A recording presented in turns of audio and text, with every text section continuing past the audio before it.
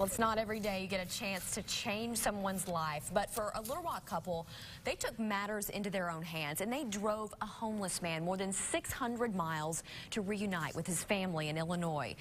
And here's the kicker. His family hadn't heard from him in 15 years and they thought he was dead.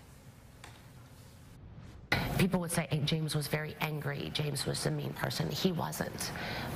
James was just hungry. He was cold. He was eating out of dumpsters. James just had no resources. And my husband and I just felt that there was something we needed to do to help him.